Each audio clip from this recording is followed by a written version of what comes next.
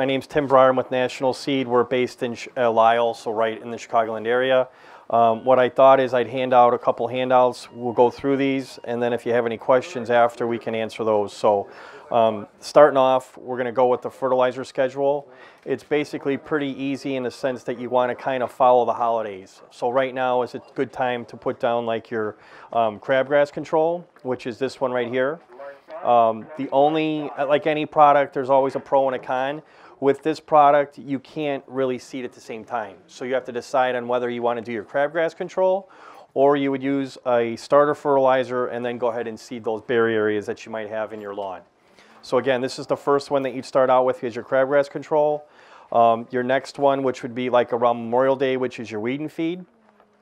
And with this product, you want to make sure that it's applied when it's a little wet in the morning, maybe like after a rain or like a heavy dew morning.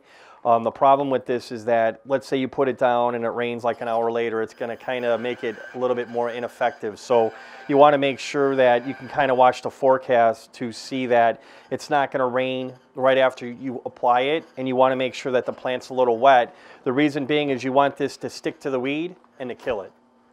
Okay? And then around July 4th, you're going to do... Excuse me, if it doesn't rain, you could water it, right? You could water the lawn too before you apply it, yeah. What you don't want to do is you don't want to apply it and then water your lawn after, because then you're going to dilute the weed killer that's in this bag. So you can water your lawn before that, then go ahead and apply it. But after this is applied, you want it to stay dry for about 24 hours. Okay? Around July 4th, you're going to do your grub control. And as you can see, this gives you season-long control. So this is a good one to use around July 4th. Labor Day is going to be your turf builder here. So this will be the one that you would use around Labor Day. Okay? And this is just, again, it's just a feeding of the turf. It's just a natural fertilizer. And then the last one is like a winterizer, something low in nitrogen, which is a 12, 16, 8. The first number is your nitrogen, so you want something that's a little bit lower when you're going into the wintertime. So this would be a good one to use for late fall or when you're doing a seeding at the same time. Okay? So you might say, well, I don't need any crabgrass control. I want to go ahead and seed it with the sunny or shady mix. No problem. Go ahead and seed it and then apply your starter fertilizer at the same time. Really doesn't matter which one you do before. You could do this one before and then do the grass seed, or you could do the grass seed and then put this over the top. It doesn't really matter. Yep.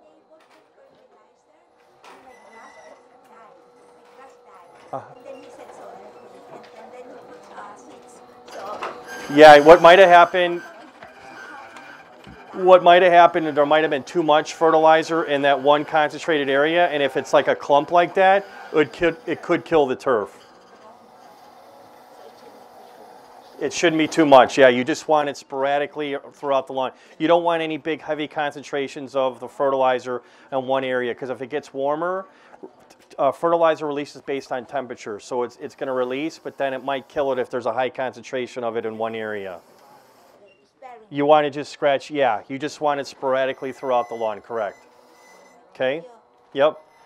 And then what I did is I just gave you some seeds per pound. So to give you an example, underneath here, the annual ryegrass, which is in the sunny mix, this has 500,000 seeds per pound, and typically this comes up within 5 to 7 days. So typically for grass seed, you need two things. You need moisture, and then you need soil temperature. So soil temperature has to be 55 degrees, and then you just need to do some light watering. So right now, with the cooler temperatures, let's say you guys were to buy some seed today and put it down, you probably wouldn't see anything here for at least maybe 10 days just because of the night temperatures are still relatively colder right now compared to past years.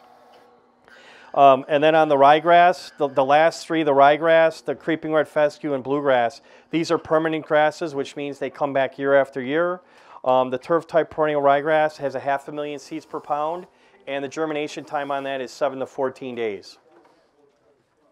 Creeping red fescue is typically a shade-tolerant grass.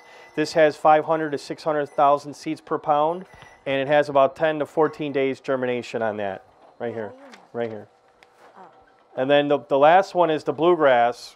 Okay, the downside with bluegrass is it has 1.3 million seeds per pound, but you can see how long it takes to germinate. So that's why we give you a mixture here at Clark Devon, so that you have a little bit of everything.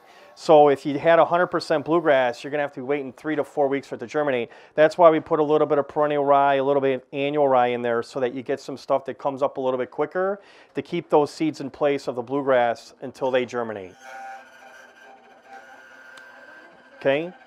Is there any questions on the fertilizer at all in terms of the schedule? Well, this is the best one to use for like late in the fall, or if you're going to do seeding now. Okay. I don't know what your plans are for your lawn, but if you plan on doing some seeding here the next couple weeks, this would be an excellent one to use at the same time when you do your seeding. Okay. This next handout, what I thought I'd do is I'd just go over the mixtures with you to kind of tell you, what they're about. And then on the bottom, just give you some tips here. What's nice about Clark Devon is they have a rental program for their equipment. So it's nice, even for me, I rent it and I split it with my neighbor. So I'll go into that a little bit, but we'll go over those in a few here. But typically, Clark Devon has 3 mixtures. The first one, the Sunny Mix. I gave you a seeding rate. Typically, you want to seed it at like 4 to 6 pounds per 1,000 square feet.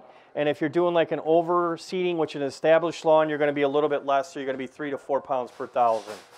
So typically on the Sunny Mix, obviously it's for sun, but it could take light shade as well. The next one is the Shady Mix. Obviously it's going to be for shaded areas. It could take some light sun. The only thing I wanted to tell you is any grass seed that you put down, it still needs 2 to 3 hours of sunlight per day. If you have areas on your lawn where you're getting no sun, no turf is going to grow there. So you want to try to incorporate maybe pruning your tree or trying to get some more sunlight on there, or maybe just putting some ground covers or mulch if you're having problems growing grass. But typically, grass seed needs 2 to 3 hours of sunlight per day for it to thrive. Nothing can take 100% shade. Okay? And then the last one is the ryegrass mix. This is a real good one to use if you're doing like overseeding. And what I mean by overseeding is that if you have an established lawn and you're sprinkling it over the top, you're not starting out with bare dirt.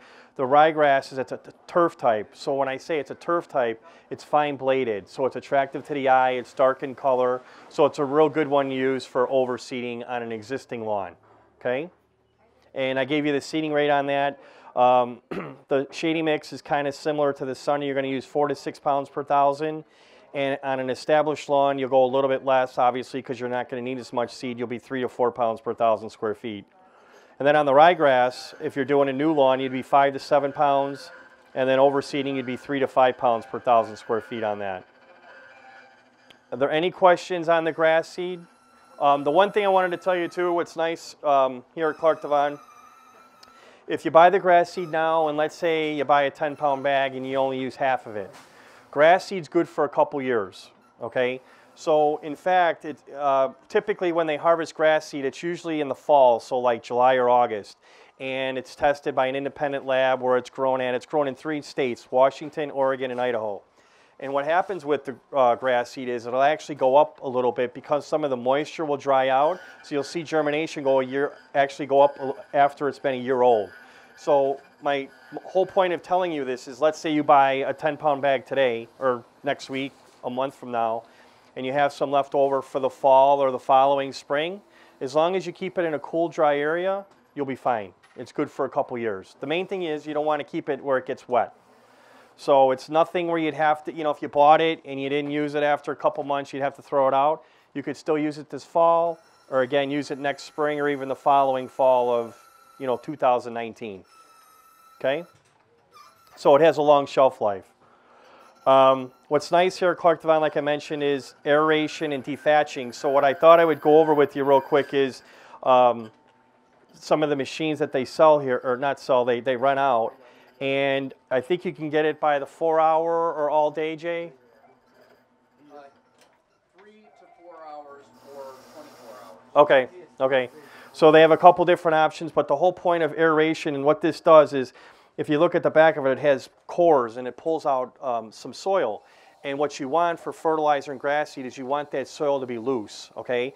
So the roots, for it to thrive, you don't want any compaction. So when you see hard compacted areas, you're probably going to see areas where they have no turf. So this is something that I use once a year because I have a dog, and this helps alleviate any compaction in your soil. So you can go, with this machine here too, you can't over aerate. You can go north and south, east and west, but you want to try to create as many holes as you can so that you're able to have some nice loose soil for that turf to thrive, okay? Again, they rent it out 3 to 4 hours, or you can rent it out for 24 hours. I typically split it with my neighbor, so then you get 3 or 4 people that go in on it, and it's something that I'd recommend at least once or twice a year. And not to get too technical, but like you look at some of the sports teams, like the Bears, they're aerating probably twice a month. The reason why? You have these big, heavy people that are on their field and they're, you know, practicing, and they're relieving that compaction on the soil. So this pulls out the core so that you can get water, oxygen, and fertilizer down to the root of the plant. So again, this is something that I'd recommend if you can do at least, like I said, once or twice a year. This is a dethatcher, this red one, and what this does is just pulls out any dead grass, again, so that the existing grass that's in there is able to thrive and get water, oxygen, and fertilizer down to the root of the plant. Something, again, you'd probably want to do it at least once or twice a year. Okay?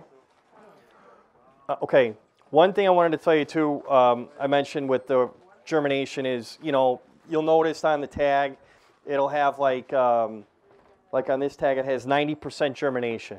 Okay, so what it's telling you is, out of all these seeds that are in there, you know, what did I tell you? There's 500,000 seeds per pound on some of these, and some of them are 1 million. You have 90% germination, okay? So you need 2 things, soil temperature and then the water. So basically after you seed, I would tell you that you want to just keep the soil moist, okay? And then after it gets established, let's say after mow it twice, there's a misconception with a lot of homeowners in the sense that once you get into the summer months, they're like, oh yeah, we got to water it every day to keep it alive. You're actually doing more harm than good. And the reason being is the roots are only going to go where the water is. So let's say you water every day for like 10 minutes, okay? And the water only gets down 1/4 inch. Well, guess what? That's where the roots are going to go. So what you want to do is try to spread out your watering so that you go deeper. So maybe do it twice a week, but go for longer periods, because the deeper your water goes, that's where your roots are going to go. So on this second one that I put on here, longer periods of watering to encourage deep root growth. Okay, so you don't want to be watering it every day after you get it established. I put on there, you know, follow the fertilization schedule. Number 4, I don't know, Jay, do you guys have a slit seeder here? I don't know if, okay. You can, you know, when you seed it, you can do a couple different ways. You can, obviously, you can use a spreader. They might have a slit seeder where it actually makes a slit into the soil and it drops the seed into the ground. So when you guys do seed, you want to make sure that that seed only gets into the top 1/4 inch of the soil. Because if you go too deep, well, guess what? Then after, it's not going to have enough room for it to germinate. So when you seed your lawn, you just want to scratch the area and just rough it up a little bit and just keep it in that top 1/4 inch of the soil. Because if you go too deep, it's not going to have a chance to germinate. I know I walked in late. Is this your first mention about how to seed? Yeah. Yeah. So again, I had a sod farm. This was probably like 5 years ago, and they usually seed in the fall. And the reason being is that's when the soil temperature is the warmest, okay? Well, what happened was when he was seeding with his machine, the ground was so dry that the seed went in too deep. So when he started watering it, he lost a lot of it because it was buried underneath.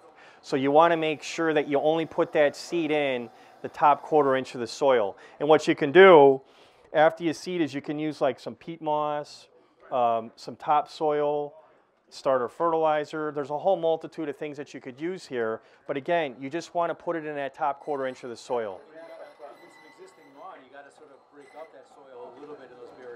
Exactly, and there's a couple, you can just hand rake it, you can aerate it, you can dethatch it, but you want to try to work it up a little bit. Without running a machine, I've got a small little area, I'm not sure. Yeah.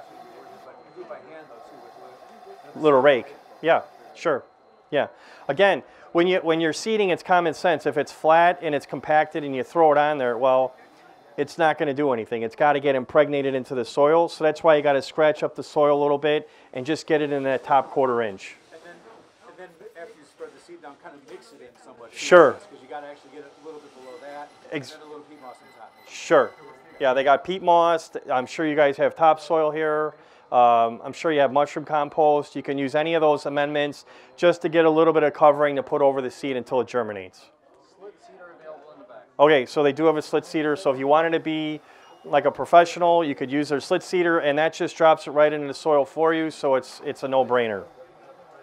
Again, the number 5, I told you, soil temperature has to be 55 degrees, but the key is you could have the best seed in the world, and if it doesn't get any moisture on it, it's not going to germinate. So again, just common sense, just keep it somewhat moist. What's the best period of spring to do that, to seed? You could do it right now. I mean, it's a little bit colder now, don't get me wrong, but between now and I would say Memorial Day. So the next month? Yes, is the good time to do it. Yep, for sure. And then again, it's what you put into it is what you're going to get out of it. I always recommend like a starter fertilizer like this one to use at the same time as seeding so that you give it some nutrients to give it a little bit of a kickstart to germinate. They also have Milorganite, which is just a standard fertilizer. It's organic. You can use this any time of the year. You can use this with the seed. You can use it just on your lawn by itself. They also have, besides the ones that I went over with, this being the first step, this is the second one. Here's your grub control, which is the third one. Not to go too fast, but the turf builder would be like around Labor Day. And then the starter fertilizer would be the one that you'd want to use in the fall as your winterizer, like around Thanksgiving or Halloween. But on some of these, you could use these. They have these also. It's a liquid fertilizer, and some of them have just some nutrients in it, and some of them have the weed control. So it depends what you want to use. If you don't want to do like a granular fertilizer, like you mentioned, you don't want to have to, you're going to water your lawn and then apply this right after, you could just go out on your lawn and spray it right on there, and this will kill the weeds. But with this, okay, remember, you don't want to put this stuff down and then like later in the afternoon it starts to rain. You want to make sure that it's going to be somewhat dry for about 24 hours so you get the most, best rate of application on it, because it's a liquid. So you wouldn't want to like put this down and then an hour later it rains. It's going to make this a little bit more ineffective. So you want to make sure that it's dry for about 24 hours after you do it. So they have a whole bunch of different ones that you can use here with the weed killer and the crabgrass control too if you want to do like a liquid one. And then they have, just standard ones here where, just round up if you have some spots where you have grass growing in cracks of a patio or a sidewalk. This stuff will just take it right out. Again, I always recommend trying to do this when it's going to be dry for about 24 hours after, just to make sure. I know some of these say that you can spray it right away, rain-proof in 10 minutes, but I usually like to wait and see that it's 24 hours after. That way I know that, it's not going to get diluted down after I spray it on wherever I'm spraying it on. You probably only need to water literally once a week to keep it alive. It's going to go dormant, which means it'll brown, but usually when you get that moisture and the cooler temperatures, it'll come back. To answer your question, I can't sit here and tell you for sure, yeah, don't water and then you lose your lawn. I would just water once a week, and that should give you enough to get it through the summer months. But there's a misconception, like I told you, with the homeowners. They think more water and every day, like I told you, you're doing more harm than good. The deeper you go with your watering, the deeper your roots are going to go.